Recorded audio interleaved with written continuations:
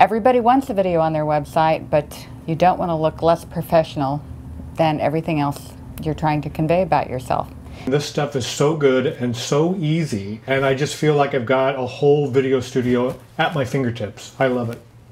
Trying that on my own, I actually did a couple of videos on my own and they were awful.